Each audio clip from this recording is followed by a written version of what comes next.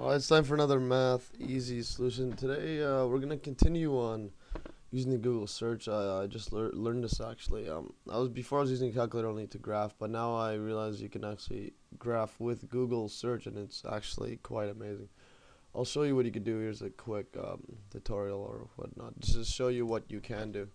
All you could do is just write graph and whatever. Let's just go sine x, and it's there it is. So there's the graph. This is ridiculous. You don't even need a calculator ever. Like I stopped basically using one altogether, and basically yeah. So there's a graph of it. What you could do is you can either zoom in horizontally. If I click this, I can zoom in. It only zooms in horizontally, and the values are here. It gives you there.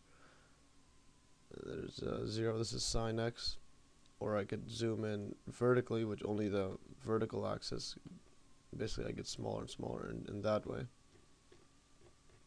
Okay, and I'm just scrolling my wheel on my mouse. You could also just press this. Press that if you want. Or this, and then let's just go here. Horizontally, you could move it back. And you could drag it here. You could just use the mouse to drag it.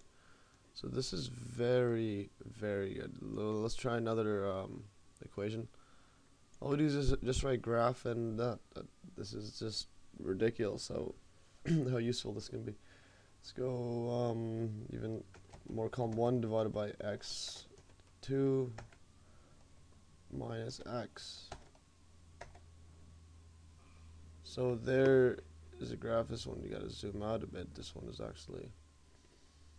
So it doesn't really matter what it can basically graph anything. I haven't seen anything it can't graph. So basically, there you have this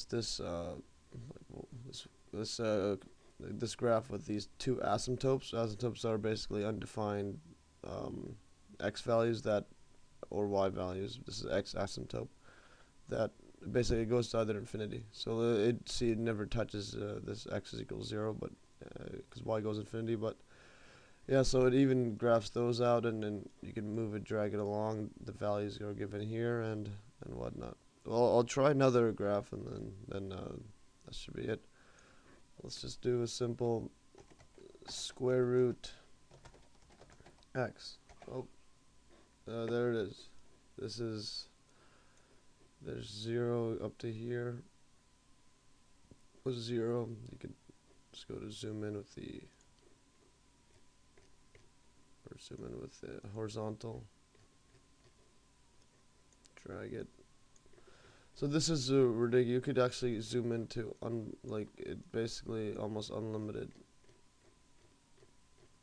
Yeah, you could zoom in very, very, very small in here. This in here, y is undefined here. Whenever you go beyond this, when x is every time you move your mouse, the x is based. Yeah, the x is basically where your mouse is, and then the y is what the equation will give. So this is all undefined. Let's go to here. This is reaching 0. Let's see if it's 0 right there. Let's see what this value is. Yeah, it's approaching 0.